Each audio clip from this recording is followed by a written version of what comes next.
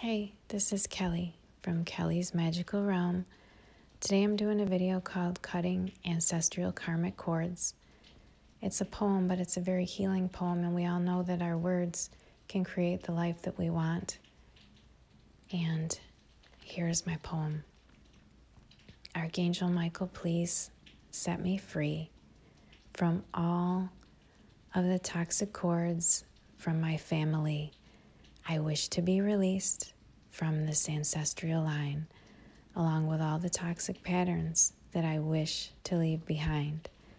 I want to be free so I can have a new path that is part of my destiny. Please untangle me from all toxic cords that are trying to bind. I'm ready to go forth to a new future and leave the past behind.